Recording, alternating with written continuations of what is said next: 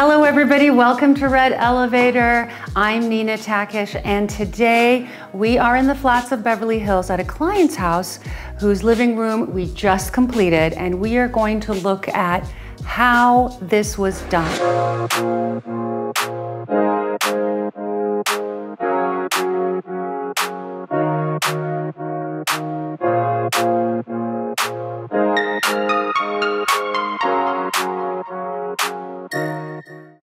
We are at one of my beautiful clients' homes in the flats of Beverly Hills. For those of you who don't know where the flats are, it's probably one of the most coveted areas not only in Beverly Hills, but really in the world. It is an area rich with beautiful architecture, whether it be Regency from Dorothy Draper days, or whether it's mid-century or beautiful Tudor homes. Beverly Hills is full of history, and I was so pleased to be able to design this home. And today we're going to look at the beautiful living room designed by yours truly.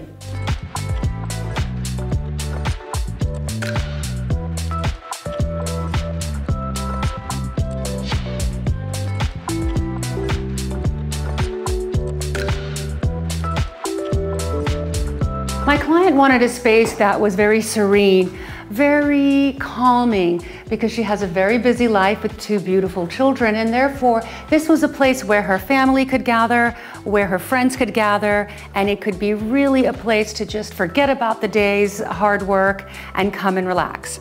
So we started, of course, with this rug, which is really beautiful, and it has those wonderful gray tones.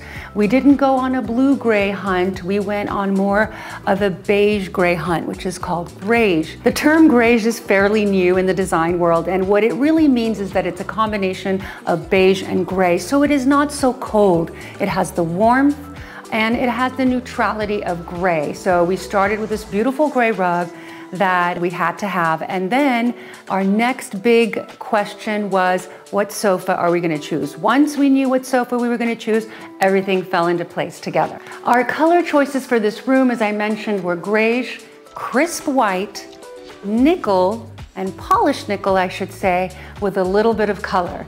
So in choosing our couch, we did a very wonderful, beautiful stain-resistant perennial fabric. We actually got this from Restoration Hardware, and we specified that we wanted the polished nickel feet on this couch. The reason we wanted that is that we wanted everything to be homogeneous. We wanted it to be very calming, and we just wanted everything to look seamless, and that is exactly what we achieved here. In the choices of our pillows, we did different textures, again, staying in the same family and showing the contrast between the white, which pops, and these beautiful gray beige pillows. One thing that I get a lot of questions about is how many pillows does one put on a sofa? Believe me, it is a science. And I always say less in terms of pillow is more. Today we are doing less pillows. 10 years ago, we were doing a lot of pillows. And the reason is that you don't want to start fighting with your pillows, especially when you have friends over and they need to sit down. You don't want them to be wrestling the pillow. So my idea is always to put two on the right, two on the left, depending on the length of the couch, but in a standard size, or this is a little bit bigger than standard size sofa, you want to put two. I always insist on getting down feathered pillows, and the reason is that I always like to have this wonderful, what I call Jack Nicholson's stabbing moment, where you literally stab your pillow as if you were in The Shining, and you get this beautiful form that fits on the pillow. Then when you can sit on this couch, you will see that it's a place for you to place your arm. It looks decorative. You cannot have foam in these pillows. They absolutely have to be feather filled. If you feel that two pillows on each side is not enough, and sometimes that's the case, what you can do is put a center pillow, which I love doing. On most of my sofas, I either have a bolster, which is what is also known as a neck roll, or you have a rectangular pillow. This rectangular pillow is cute. It fits beautifully in between the two pillows, and it really gives a sense of balance. And I do like to keep it in the same color as the sofa so that it doesn't become too choppy.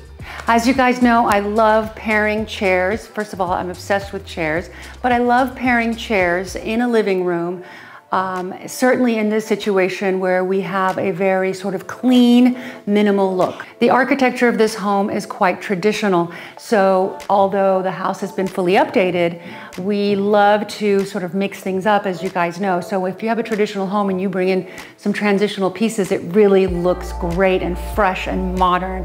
And this is exactly what we were able to achieve here. When it comes to chairs, as I mentioned, again, we love, especially my client and I, love acrylic. Acrylic feet are great. They're timeless.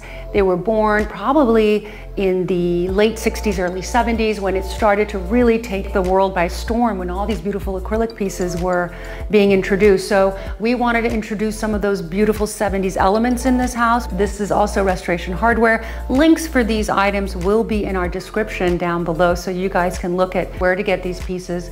But again, we picked the nickel finish. We did a very, very, very, very, very light grayish on these. So probably not sure if you can see it on your screen, but these are actually a very mild grayish. They have a very beautiful soft velvet on them. I always like to mix fabric. So if we're going with a linen sofa, as we just looked at, a perennial fabric, which means it wears well.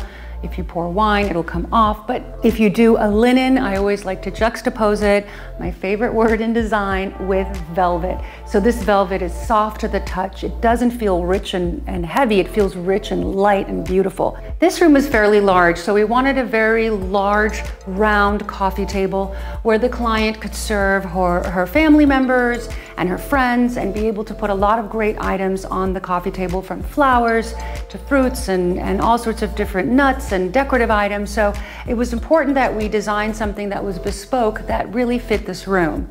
Again, we have a very square, or shall I say rectangular sofa. We've got square edges on the chairs, and so therefore the coffee table needed to be round. We wanted to tie in the coffee table with the piano, which later you'll see in this room, so that it picks up some of the black. And this is a beautiful bespoke marble table that we designed where the legs essentially intersect in a way that is very sharp.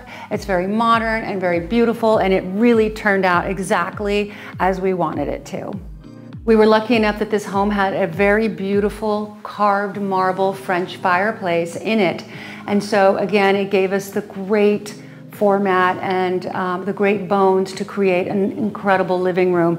But what we did do, what the client did, was she bought these lovely little round spheres that she put in the fireplace, where when it lights up, it's very sort of different and modern and really a great juxtaposition for the fireplace. Again, if you have something that's a little bit more ornate, maybe you bring in a modern element. Speaking of juxtapositions, we sourced this gorgeous painting for my client, which has a lot of special meaning to her and her family. So this looks wonderful in the room. As you can see, it just so happens that this piece, which we fell in love with, has touches of those colors that are in the living room. Again, things don't have to be bright and loud for you to notice them. They can be subtle. And when you have subtle touches, for example, the color of this painting that is picked up in the velvet of the chair, the room really comes together and looks very, very designer and very beautiful. Symmetry is very important. So we wanted to bring in different elements to the right and to the left of the fireplace that were identical, but slightly different. So we picked out these beautiful lucite tables and put something really fun on them. This is an objet that we found, and then on the other side of the fireplace we have, again, the same table, because we like things to be symmetrical, but with different decorative items. So remember, symmetry is very important in design, especially when you have a his and hers or a right and left, to bring things that are cohesive, that are going to blend beautifully into this room. The homeowner has a collection of very important gifts that she has received over the years from family and from her wedding. And instead of sprinkling them throughout the house, what we decided to do is put the collection of these traditional pieces in a very modern cabinet for her to enjoy and for people to look at and for her to remember those special moments. So as you can see, we chose a very modern cabinet. It's a beautiful wood cabinet with glass, and inside we have some of these special pieces. Some of these pieces are very, very old actually. The silver is very, very old. And instead of having them in the house, what's really great is that we're able to put them on display in a fun way, especially the larger items, maybe on their side, maybe just sitting in a grouping, and really capturing the essence of these pieces without making the house look too traditional. Curtains are a very important part of any room, and in this living room, it was very important to bring height into what is a traditional home that perhaps doesn't have as tall of windows as it should.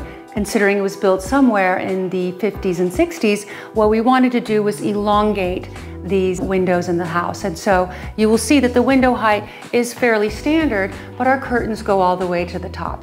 You mustn't limit yourself by the height of the window.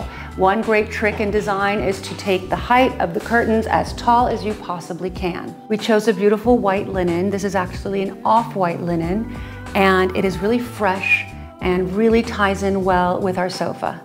The client sourced a beautiful heirloom vintage 1930 Steinway piano, which is truly breathtaking. And this baby grand has to make a splash in this room, so we gave it always the corner spot.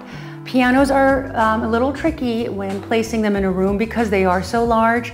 And if you are lucky enough to have one, and this client was lucky enough to source such a beautiful one, you want to make sure that your piano is always placed in a corner so that it is protected from the ray of the sun and from getting bleached, as well as having the sound of the music echo throughout the room.